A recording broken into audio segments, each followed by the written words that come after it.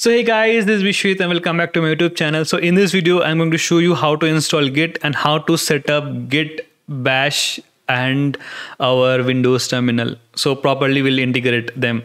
So now, first, I hope you have watched my previous video where I have shown you how to set up Python, how to set up your Windows terminal. Okay, Python thing is not mandatory, but you have to set up Windows terminal because I'm going to use Git Bash and integrate with Windows terminal. So you can watch my previous video if you have not set it up your Windows terminal. Now, if I open Windows terminal, so it is using PowerShell by default. Okay, I'll close this. First, what I need to do, I'll open my Google Chrome. I will go to Git. So I will go to Git. So as you can see, there is this link which shows githcm.com download for Windows. You can download from here also, like download from Windows. You can download this version also, like this one, 64-bit for Windows setup. But generally, I download it from here, Git for Windows. Now, the reason why I download it from here, there is no particular reason. You can download from anywhere. I download it from here. Okay, I download my Git from here. I guess both are having the same version, like 2.3.9. Okay, both are having the same version. 2.3, 2.39. Okay, fine. So download. I'll give both of the links. You can download from anywhere. And I downloaded it. Okay. By the way, if I close this, you can see my download folders are not present. I have seen people even struggling to find the download folder. Like, right click, personalize. I'll go to themes. I'll go to desktop icon settings, and here I will enable computer and user files. I also have control panel. Wow. So classic control panel. Okay. I'll go apply and okay, I'll close this. Okay, so now we have this. I'll go to my directory and here I'll go to downloads. Yeah, so I have Git. So before installing Git, I recommend you that you also install Visual Studio Code. Okay, that is also recommended. So I just made a video on how to install it. If you are stuck, you can watch that video. I hope no one should get stuck in this simple thing, but I still have got a video. So you can watch that. So I recommend you to install Visual Studio Code before installing Git. Now when we install Git, click yes, click next, next. I generally disable this, so we don't need them.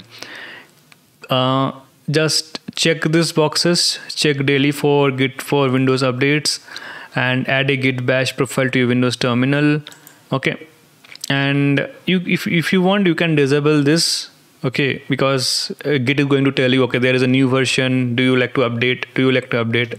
I keep it open, but you might not like that notification every single day. But definitely do check this out. Like, do check, mark it, like add a Git Bash profile to your Windows terminal. Now if I click next, and here I don't want Vim, I want Visual Studio Code. This is the main reason why I installed Visual Studio Code before installing Git. Use Visual Studio Code as Git's default editor.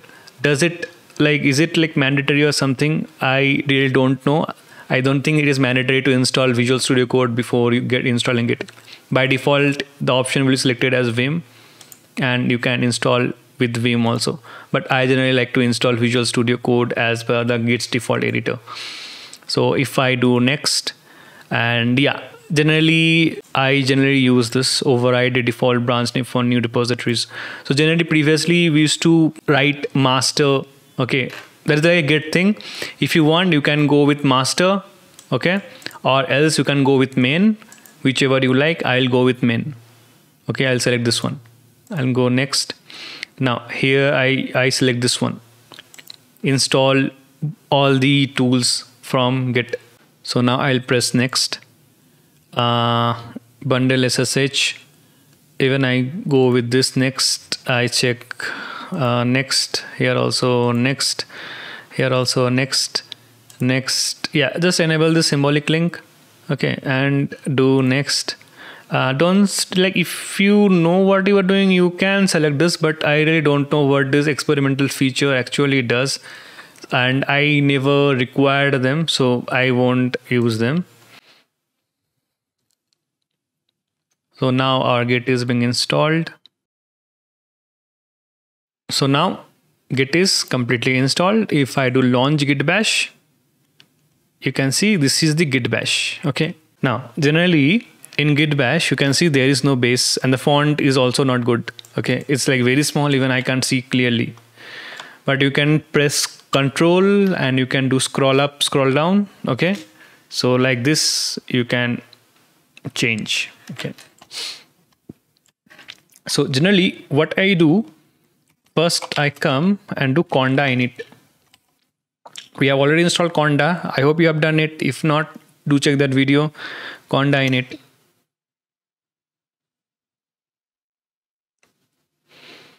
I'll make this screen a little bit larger. Okay, it made some changes maybe. Let's close this and okay, Git Bash. Okay, it didn't make many changes. Now type conda init bash. Let me again make this bigger. Conda init bash. Now if I press enter, it modified the bash profile. So this is the only piece of modification that we want. Now again, if we go and if we do conda and git cmd, not git cmd, sorry, it's git bash. Yeah. Now I hope you can see the base, right? So this is what we require. We require the base. Now this is the base environment, our conda's base environment. Now I want the whole Git Bash to be present inside my Windows terminal that I installed. So you can see if you do right click and if you have installed Windows terminal, this option should come in, open in terminal. Okay, it should come in, like that's how I have seen it. It comes in, open in terminal. If not, you can go over here and you can search for terminal over here, but it should come in for your case also. So if I open in terminal, now here, if I open this, you can see there is Windows PowerShell, Windows Command Prompt, Azure Cloud Shell, and you have the Git Bash. Okay, don't worry if you don't have Git Bash over there, but if you have, just click it, and if you don't have, I'll tell you what to do. So just do Git Bash, and yep, now you can see you have a base environment setup. So now what you need to do, go to settings. Okay, we always need our Git Bash to be the first one to turn on, like it should be the default profile. So for example, if I close all of this and if I again open in terminal, now see, always we are opening Windows terminal, which I don't want. I want Git Bash to open. So just come to settings. It's pretty simple. Come to Windows PowerShell, do Git Bash. Okay, and just do save, close this. And if you open again, open in terminal, you can see your Git Bash is starting, and yeah, this is working fine. But if in case you don't see Git Bash over here, just make sure you have installed Git Bash properly, selected all the options that I have showed you. Okay, because this is like a clean Windows machine, nothing was installed. I'm installing completely from scratch. So I am presuming that you have installed Git properly and Windows terminal properly. In case of Windows terminal, there is nothing much that you can do. It will be installed automatically from the Windows store, but you have to take care while you are installing Git Bash. Okay, while installing Git and Git Bash. Now here, if you still don't get that option, okay, if you have installed everything correctly and you don't get that option, I'll show you how it is done. So you have to open this JSON file. Okay, you can set a profile over here, but I would recommend you come and open JSON file. So if you open the JSON file, Okay, you can see we have this options, this one present. Okay, I'm trying to make the screen larger. Trust. Okay, but it is not able to, I'm not able to magnify, but this is the setting that we want, right? So just make sure that you put this setting over here. So we have a list. Inside that list we have dictionary. Okay, and just put the dictionary over here, and this one over here, GUID, this name, hidden false name, Git Bash, shows Git Bash. Okay, just put this profile over here, and what ID you are copying it over here, just make sure you copy it. Okay, what ID you are putting it over here, just make sure you copy it and paste over here, default profile. Okay, this both should be matching, and that's all. I generally use little bit of customization. I'll show you my customization. So I have a notepad file over here. Okay, notepad. So generally I use some few customizations. You can also use that. So generally I have a theme going on. Okay, I have a cursor shape going on. You can use that also. So generally if I do color scheme as Ala Blaster, this is not required, by the way. Like now you are completely done with Git Bash. If I close this, you're completely done with Git Bash and your Windows terminal. So if I open in terminal, this is done. Yeah, this is done, completely done. But I like to customize little bit, not much, little bit. So generally there is a very good website.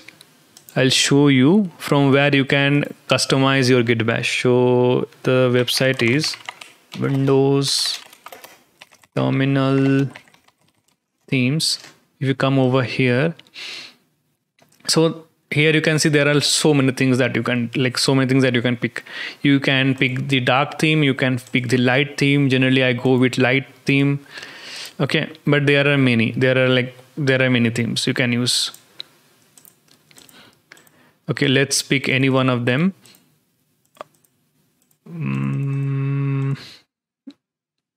Okay, let's pick this one. I generally use this one, Ala Blaster, but we can use Atom One Light. Okay, so what we need to do, get theme. So it is copied to our clipboard. Okay, just come to here, go to settings, open the JSON file. Okay, do you trust author of this file? Just I'll close this and just paste your settings over here. Just paste it. Right click, paste, and your settings is pasted. So this is done. But we also need to mention that we want to use this Atom One Light. So for that, what we'll do, we'll come over here and we will give, let me see what is the name of the property. It's called less color scheme. Okay, so we'll come over here and we'll type color scheme, and we will give the color scheme that we just copied. So if I give Control C, Control V, like I copied this and I pasted it over here.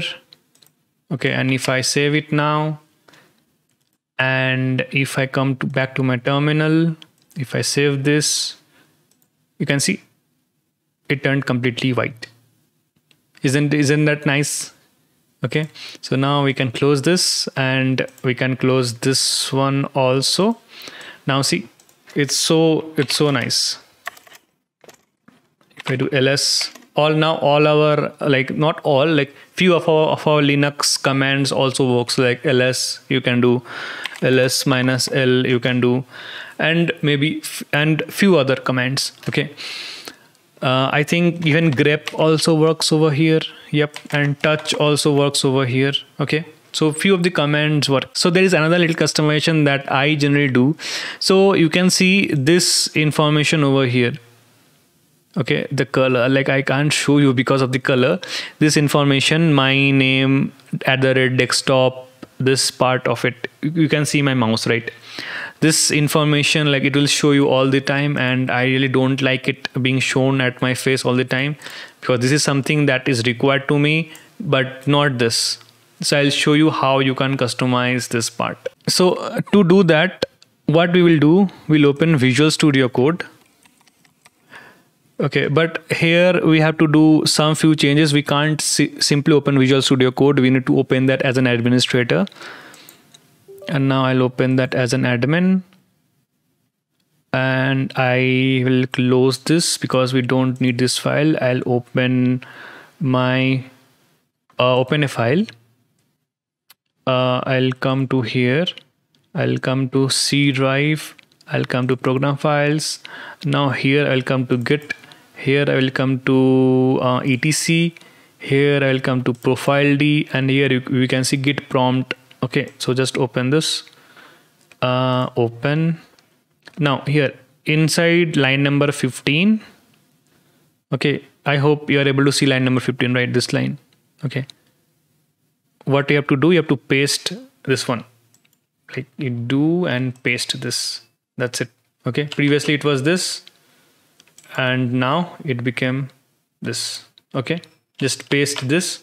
So what it is going to do, previously it said that put the username and put the host details. Okay, so we don't want the host and the username to be present. Okay, we want it to be completely blank. So just come over here and just paste this. Okay, it's pretty simple, I guess. Just remove this part and save it, and that's all. That's all. Now if I close this, and if I open in terminal, now see, it's showing nothing. Now it looks like similar to how my terminal looks like. If I do ls-l, if I do dir, okay, so now this works. Now we can check the Python version over here. You have already installed Conda, and this is how you set up your Windows terminal, your Git. Now let's check the Git. Obviously Git will work because this is Git Bash only. So see, it is also working. So this is how you set up your Windows terminal, your Git, and a little bit of customization that you might not require, but I showed you how you can do it. Okay, so I hope this video was a little bit helpful. If you found this helpful, just press that like button, and thank you for watching. I'm going to see you in an upcoming awesome video.